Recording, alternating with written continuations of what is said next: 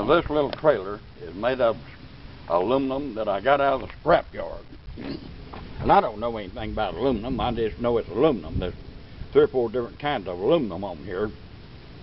But I welded that little trailer with a special stick rod that I sell, and just a cheap Chinese welder is what I welded it with, and that special alloy rod, and it's definitely welded together. It's all one piece of aluminum now. It won't come apart, and I've used it many a time to carry many a load, and it does a fine job.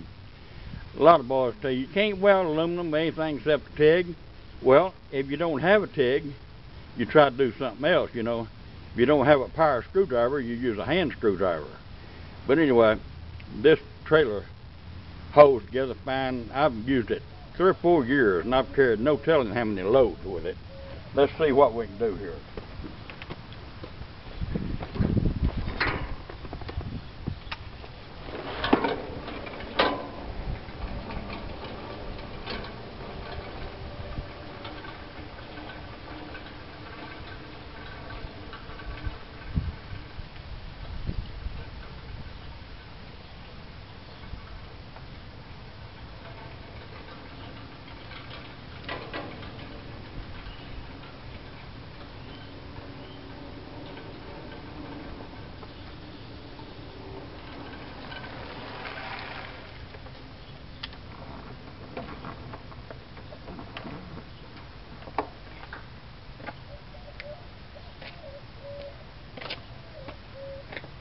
Anyway, as I said, I just picked all that aluminum up out of the scrap yard, and I don't know anything about aluminum.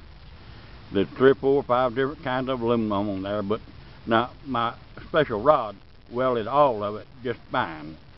Now, I'm not a welder. I don't know nothing about welding, don't know nothing about aluminum, but this rod works, and I've carried many a load in that little trailer, and it holds together real good. Now, I sell this aluminum rod with a satisfaction guarantee. If you ever buy any and you don't like it for any reason, you send it back and I'll refund your money, no problem. Now, I know the big and professional boys, they say you can't weld aluminum unless you got a TIG machine. Well, if you don't have a TIG machine, you got a shade tree out in the backyard, and you have a Crackerbox welder, you try to figure out a way to weld it.